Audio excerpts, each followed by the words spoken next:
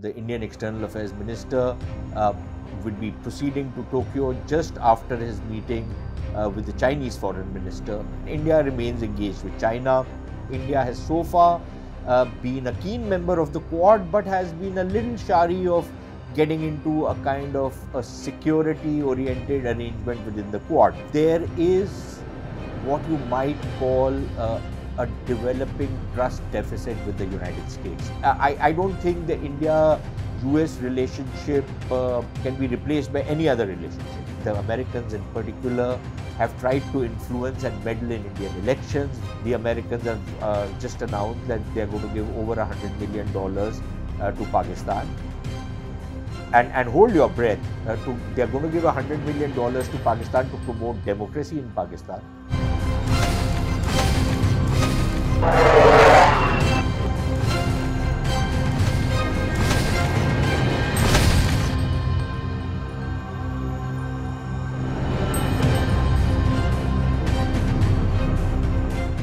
The Quad foreign ministers will once again be meeting towards the end of the month in Tokyo, and as is normal, the usual stuff will be discussed, which is basically about how the situation in the Indo-Pacific region is unfolding, what are the challenges, what are the things that the Quad countries can do together to coordinate, how they propose to deal with the mounting challenge which all countries in the region as well as the Quad countries face from a belligerent China.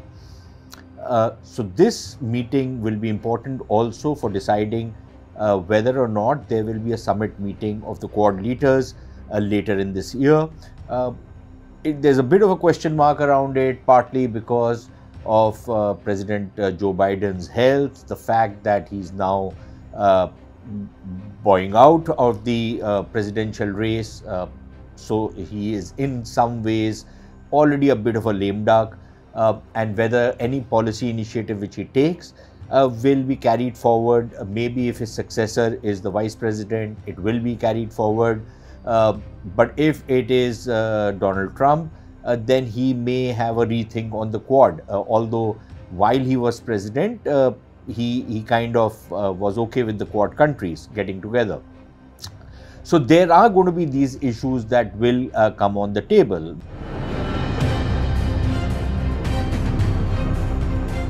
Asides of this, I think from an Indian point of view, what is important is that the Indian External Affairs Minister would be proceeding to Tokyo just after his meeting with the Chinese Foreign Minister. And you know, while India and China remain engaged, the militaries are talking to each other, the diplomats are talking to each other, and of course at the political level there have been a number of meetings between Wang Yi and Dr. Jaishankar.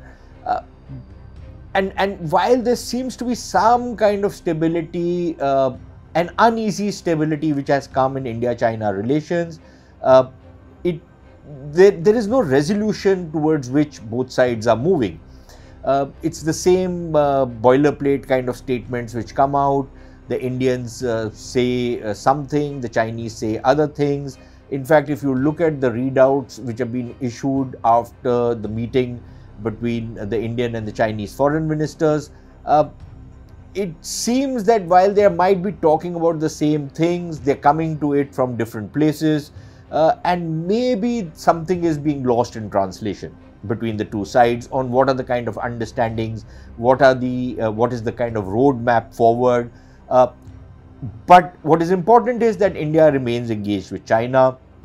At the same time, after this meeting, Dr. Jaishankar will be meeting his counterparts from the other Quad countries.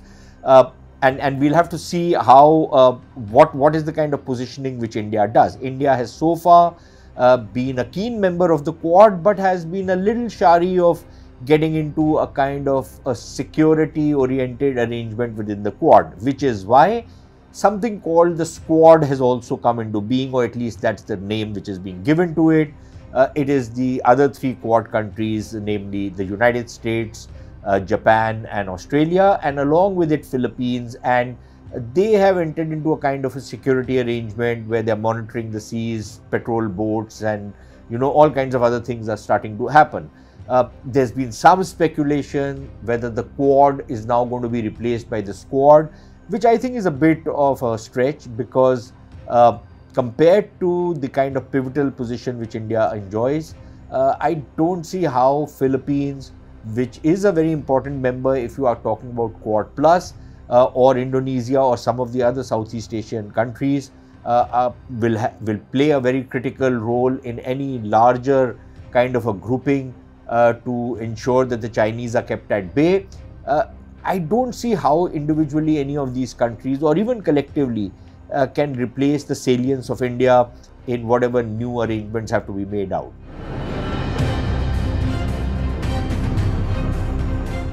India has been a little chary, partly because of historical reasons, partly because India feels that throwing its lot in any one camp is not going to be ideal for Indian diplomacy, for Indian interests, and that we must keep what we very often refer to as strategic autonomy in place.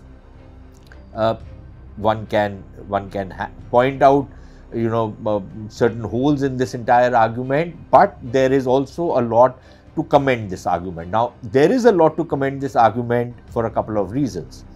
For example, there is what you might call a developing trust deficit with the United States. India has historically had very close relations at a people-to-people level with the United States.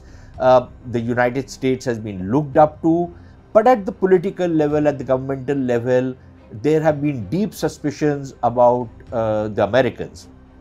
Their tendency and their proclivity to interfere in countries, their tendency to moralize, to sermonize, to hector countries, their expectations that everybody must be a mirror image of America itself, is something which hasn't really gone down well with India, and partly because of colonial baggage, partly because India likes to jealously protect her autonomy. Indians have always been a bit withdrawn when it comes to getting into a very close embrace with the Americans, and yet we've seen over the last 2 decades or so a tectonic shift in India's perceptions about the United States, the fact that we have a kind of a security relationship, not an alliance or anything like that, but in the sense that we're buying security equipment, defense equipment, platforms from the United States. There are a massive range of areas in which there's technical collaboration, there's people to people, there's trade, you name it. I don't think the India-US relationship can be replaced by any other relationship. So there has been a tectonic shift in how India and the US deal with each other. And I'm not getting into that nonsense of shared values. That's a slogan.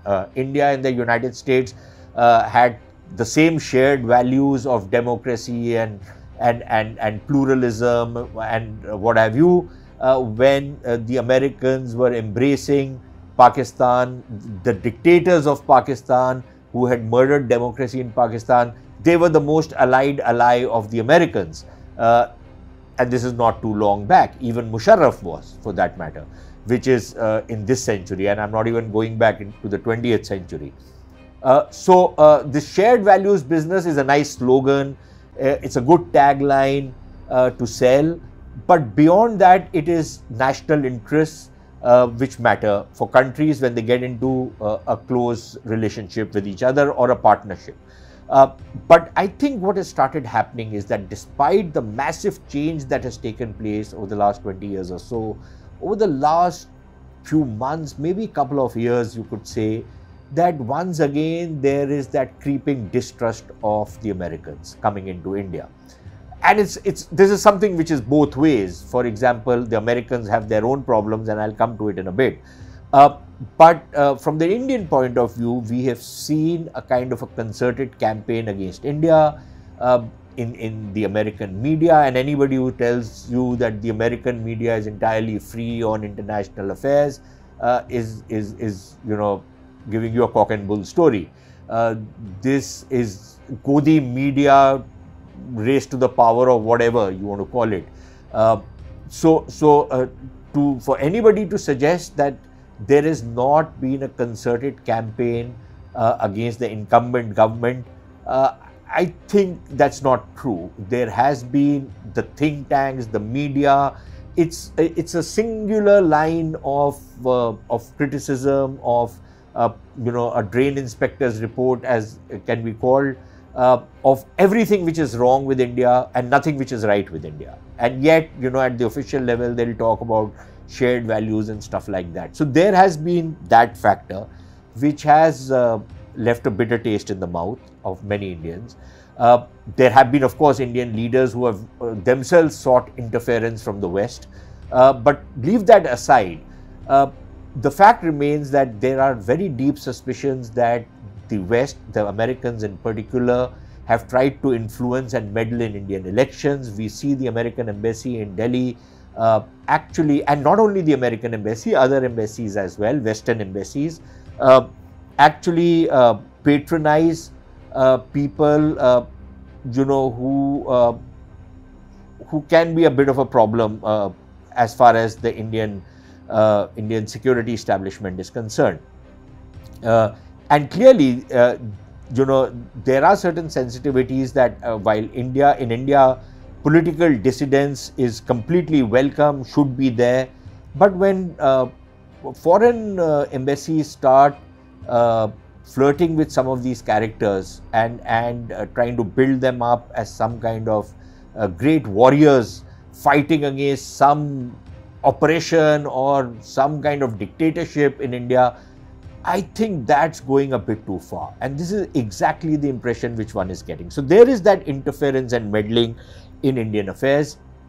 There is of course a big problem between India and the United States, and this actually runs counter to understandings within the Quad.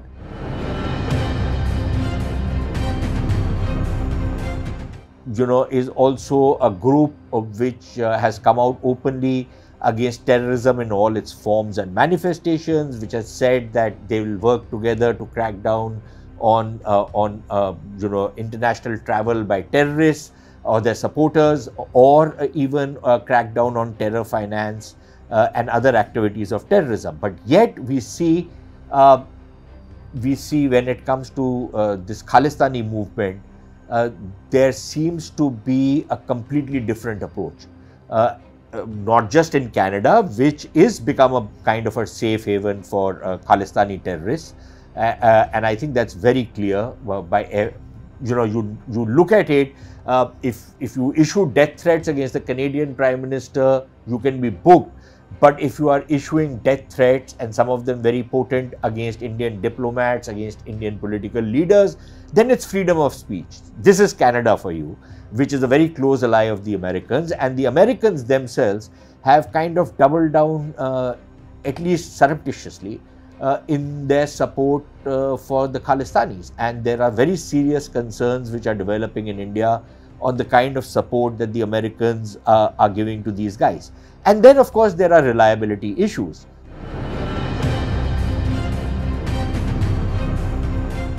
The Americans in the past used to say, when Afghanistan was still a very active theater, they would say that, while the US and India have 95% convergence east of India, there's only 5% convergence west of India.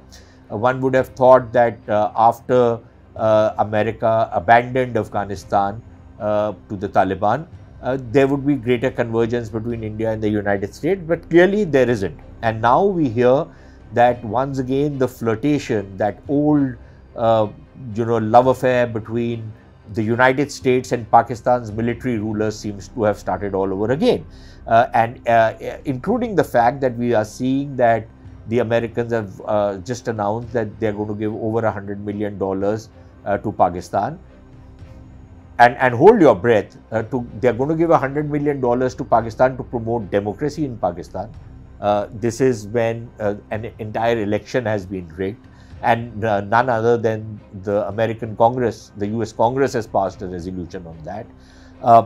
So they're going to promote democracy, fight terrorism, help cooperate with Pakistan in fighting terrorism, as though terrorism is only what happens inside Pakistan, and what Pakistan does in Kashmir, which we have seen a spike in terrorism, is not terrorism. So this is the kind of, and of course the Americans were going to promote human rights in Pakistan, and this $100 million is supposed to give the Americans leverage over Pakistan's close relationship with China. And clearly, unless the Americans are doing some kind of substance abuse in State Department, everybody knows that, this is a kind of a pipe dream that the Americans are selling. But from an Indian point of view, I think it gives a very clear indication that the Americans are once again trying to flirt with Pakistan and displaying what I would call an abused wife syndrome, that maybe they can reform Pakistan, maybe they can save Pakistan from itself, and maybe they can save Pakistan from the Chinese embrace. I think all of this is a bit of a pipe dream, but this is also fueling suspicion in India.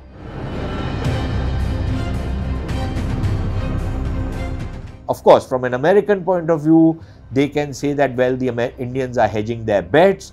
They don't like India keeping up its relationship with Russia, even though that relationship has kind of pared down significantly from what it once was. We are not in the 1970s. Again, that's a kind of a slogan Indians very often use of how the Russians came to Indian assistance in 1971 war. Yes, they did, but we're talking about 50 years later, 60 years later, and the same equations don't entirely hold true anymore. Yes, Russia is a valued partner, it's a friend, but there are limits to all friendships, and there is a limit to a friendship with the Russians as well, and which is very clear from if you look at the outcomes of Prime Minister Modi's visit to Moscow. It's very clear that while the Indian-Russian relationship is good, but there is no new ground which is being broken in this particular relationship. But the Americans seem to not like it, partly because the Americans are used to a world in which their friends, allies, partners will toe the American line unquestioningly. And frankly, India is not going to be ready to do that. So there is that. Certainly that factor has come in.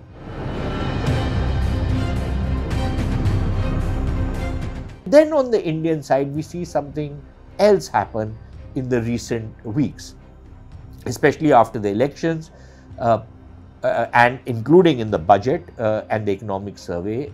Suddenly, the government in India is opening up to Chinese investments. It sees merit in Chinese investments, not in critical sectors, but in other sectors.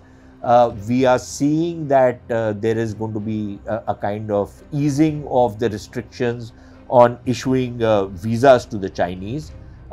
Even when we look at the defense budget, if indeed we are perceiving such a major threat from the Chinese, if you look at the data in the defense budget, the revised budget of the last year is more than the current year's budget allocations for defense services.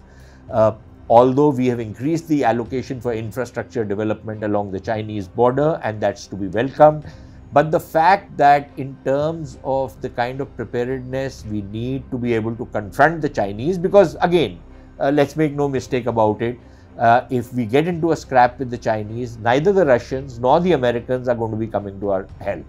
They're not going to be fighting on our side. We have to fight these wars alone. Yeah, maybe we will get some assistance from maybe some of our partners and friends, but to expect that anybody else is going to come and fight the wars for us, I don't think that's going to happen. So clearly, India seems to be following a policy of engagement with China, and at the same time not really letting down its guard. There seems to be a degree of diffidence as well as far as India is concerned when it comes to China. Beyond a point, we are not ready to go. Of course, people will point out that,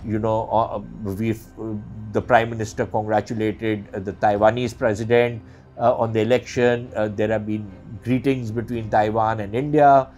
India has also been hosting the Tibetans out here. We have made some statements on Tibet as well. So all of that is happening on the side, but in terms of taking very solid measures against China, I don't think that's happening, or using any kind of issuing any kind of strong statements against China. That's not happening. So clearly, I think even out there, we are trying to, in a sense, ensure that things don't go out of hand, and partly that is the reason is that we don't really have too much faith in how much the Quad countries will actually stand together when it comes to a kind of a bust up with the Chinese. So I think we'll have to wait and see that when the Quad meeting takes place between the foreign ministers, whether it leads to a summit meeting later in the year, whether some new ground is broken. Yes, there could be some announcements on a range of other issues which are of a non-strategic nature. Okay, maybe not a non-strategic nature, but at least of a more benign nature, not in your face as far as China is concerned. Maybe there could be some other areas of cooperation that are identified. But will the Quad countries move to a more security-oriented approach? I don't think that seems to be on the anvil right now. But we'll have to wait and see what comes out of the foreign ministers meeting, and later, if there is going to be a summit meeting, whether there is some kind of a forward movement of a strategic nature, or it's more of the same.